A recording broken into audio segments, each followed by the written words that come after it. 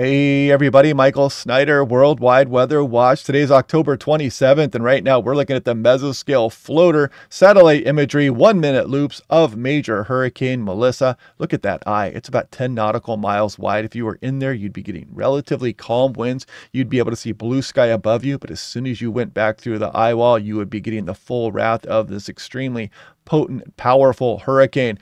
Jamaica is just to the north, Cuba to the north of Jamaica. This is almost certainly going to track across the western portion of Jamaica and up across eastern portions of Cuba as it pushes out across the Atlantic Ocean.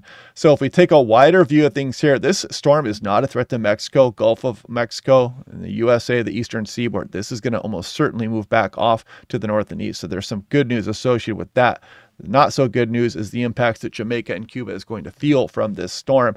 Now, looking at the precipitable water, we're looking at the northern Atlantic Ocean there. You're looking at Newfoundland and Nova Scotia, and then the eastern seaboard is right there. So if I put this into motion, you can see it spinning across Jamaica, Cuba, and then pushing off across the Atlantic Ocean, completing its heat transfer process from the tropics back up into the mid-latitudes. Could bring a strong storm towards the United Kingdom as you go through November 3rd as well. I'll show you that here in this slide. Now, the ridge here to the north is kind of keeping Melissa at bay, at least for the time being, but then you see we get some troughing off the east coast there and across portions of the lower 48. That's going to help grab Melissa and pull it up towards Newfoundland, Nova Scotia.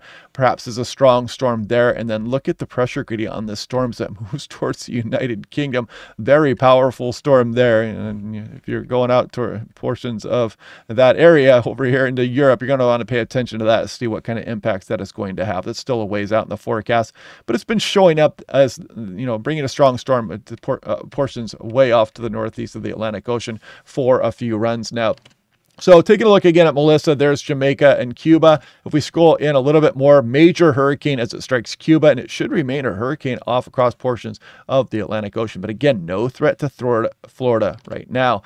Now, I've extended this out 6 days. This is not a high-resolution model of the European, but again, some of these totals could be 10, 20, or more inches. Catastrophic flash flooding is almost certainly going to happen across portions of Jamaica. And I don't know any place on the planet that could really withstand this kind of hit without, some kind of major damage to the island. You just hope to reduce loss of life at this point. And the same thing goes for portions of eastern Cuba. Some huge impacts coming up here. Now, again, model agreement is good, should not be affecting Florida or the eastern seaboard here. We have a pretty good idea this is moving back out over the Atlantic Ocean. The strength of the storm is most likely going to be diminishing somewhat as it hits Jamaica and Cuba. Hurricanes don't like terrain features, but it should not remain a Category 4 or 5 over the next few days, although it could remain a hurricane for a while as it's going out across the Atlantic Ocean.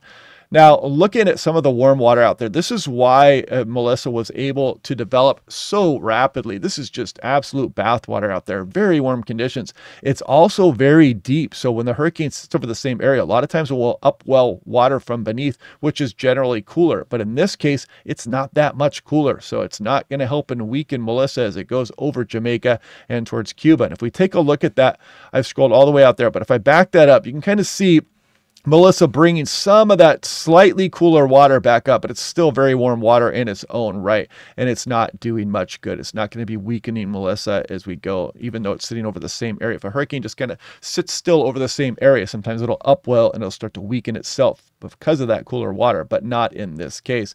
So yeah, that should move back out across the Atlantic Ocean. And some dire wording here from the Hurricane Center.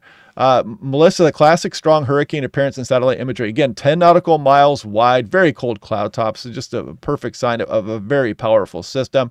And look at the central pressure down to 908 millibars. It's absolutely crazy. And the NOAA Hurricane Hunter left the storm early after experiencing severe turbulence in the southwestern eye wall. I don't know when they plan to go back out, but again, when you're looking at the satellite imagery, you've just got these intense winds here. It's pretty much academic, these individual readings they would get at this point. And there's virtually no difference if this makes Category 4 or 5 intensity. Both categories produce catastrophic wind damage.